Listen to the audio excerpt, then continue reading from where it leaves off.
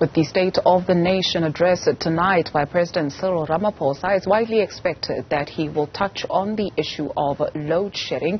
Let's continue to preview expectations ahead of that address. Michelle Craig is at the City Hall precinct for us, standing by. And Michelle, it's all good and well that the City Hall will be exempt from load shedding, but it's the everyday South African, many of whom will not be able to see that address as we're deep in stage 3 load shedding.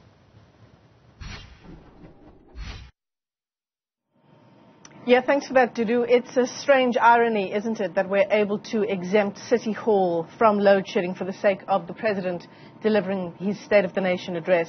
Warm welcome to our viewers if you're just tuning in to us here at our special broadcast on the Grand Parade just across from City Hall, where the President will deliver his 7th SONA with 7 more to go after this. Willie Madisha is the Congress of the People's Deputy President. He joins us here in our satellite studios as we continue to get analysis and, of course, the perspective of political parties as well on what Cyril Ramaphosa will say for this SONA. Willie, it's great to see you. Thanks very much for coming on. Thank you very much. This is a different SONA, isn't it? By all accounts, we are declining on all of the major indices insofar as our economy, unemployment, crime, violence and health. This has to be a different one. It's extremely unfortunate. I must indicate that this has been the case over a period of 15 years. State of the Nation addresses were presented, but then nothing has changed after those particular SONAs. Promises were made, but nothing was done.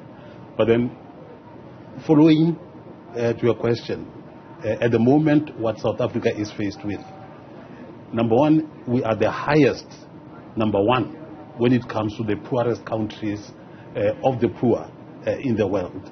When it comes to unemployment rate, when it comes to inequality, when it comes to corruption, we are up there. And the President and the one that came before him have always given the promise that there will be a change. Nothing has changed altogether. Now look at the local governments, look at the provincial governments, look at the majority of the departments of Parliament. The auditors have said that there are problems here, corruption, but then the President has not done anything. Now that's a major problem. The question that you need to ask is, where is this money going to? If I were to give you further examples of this, basic services like water, like electricity, I know people concentrate on the issue of electricity only. The issue of low-cost housing, this government has not succeeded. Albeit each and every year, the President will stand there and make promises. Look at the food. At food, for example, people are not working, but here you talk about 60% more that the people have to use to buy food. Yeah. Now, that's a major problem. The question then should be, what must he do when he, after he shall have addressed Parliament? Yeah.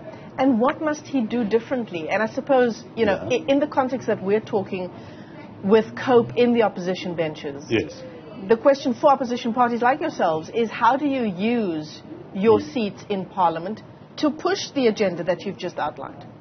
Look, it's a question of working with the people of South Africa. I can't say just political parties in Parliament, because some of the political parties there look within their own realms and not beyond where they are. So what we from COPE will want to say is that the President must first make choices. Choices insofar as the political and state scenarios are concerned. At the moment, we have no doubt that he is controlled from a particular position by a handful of people within his political milieu. And that is a major problem. Some of those people have been taken to Zondo Commission. Zondo Commission has been able to rise and say, these are people who steal, these are corrupt people, etc. But then the President is unable to rise and deal with that. Yeah. Secondly, within that particular area, you have the states, the bureaucrats who are working, employed by those particular people who are corrupt. And therefore, those people are so strong, I'm referring to the bureaucrats, are so strong, even more than a government itself. Now, that is something that has got to be done. Secondly, I am saying, and I've said this over the past 13 years, I've said this to him and to Zuma when he was still there, that they must reduce SOEs. Okay? You talk about more than 700 SOEs in the country today, but then very many of them are not even known in South Africa because they are not working. He must reduce that. I've said that he must reduce the departments because most of them, we don't even know them. Most of them just take money. If you combine, you take the ministers, you take the bodyguards, you take the police that look after them, etc. You talk about hundreds of millions. Money which should be used to improve the lives of the people of South Africa. Now, the other thing is that we say that the monthly child support grant must be raised. I know people have been talking about 350 rand, etc., etc. Now, if you look at the repo rate, you look at the inflation and so on, that is nothing. And other people said about 600 rand and so on. Still, that is nothing. You must talk about more. And there's a lot of money here that is not used for that. We're saying that number 4, the incapacity in both government and state must be looked into. Because, like I said, it's a question of saying, this is my comrade, and therefore, my comrade must get business, my comrade must get this, and so on. And that is a major problem. And that's why what ANC government does is to employ those whom it calls cadres. And you don't know if there is any training center for the so-called cadres, if there is capacity in manufacturing that which the people of South Africa want. It's a major, major problem. But then, yes, the issue of electricity, the issue of energy is a major, major problem. Now, something must be done. But then we say that he must suspend fuel duty levels. That's a major problem that people usually don't talk about. Fuel duty levels, the taxes, insofar as that is concerned, are extremely high. Therefore, something must be done. But not only that, look at the diesel. It is too expensive. And if you must talk about energy, look at the issue of diesel itself. It is too expensive. He must do something. Now, crime and killing of people. Not far from here, just go to the townships here, where you find more than 80 people being killed daily. Now, it's only here. But then if you look at the 61 million people around the country, how many are killed daily? It's a major problem. He must deal with that. So the problem starts inside the ANC itself. Zondo was able to say, here, this leader, here, this national chairperson of ANC, here, yourself, president, here, this so on, so on. These are people who are in the state. Why is he not taking steps? We expect him today, here, to say, this is what I'm going to do. And it would be remiss of me to ask you, Ms.